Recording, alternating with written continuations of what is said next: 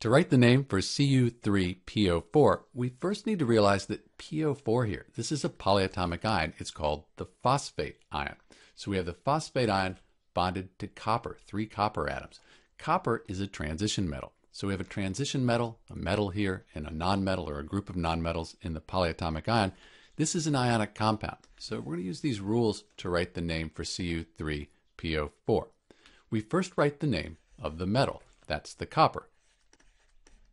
Then we write the name of the polyatomic ion. That's the phosphate here, lowercase p. And so far we have copper phosphate is the name for Cu3PO4. But copper, that's a transition metal. So we need to figure out the charge.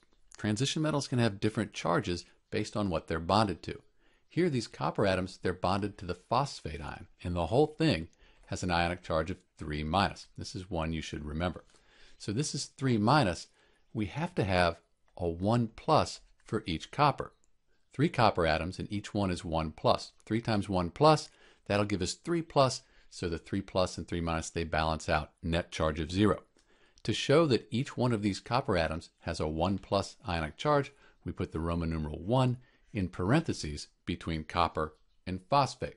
And that makes the name for Cu3PO4 copper 1 phosphate. This is Dr. B with the name for Cu3PO4. Thanks for watching.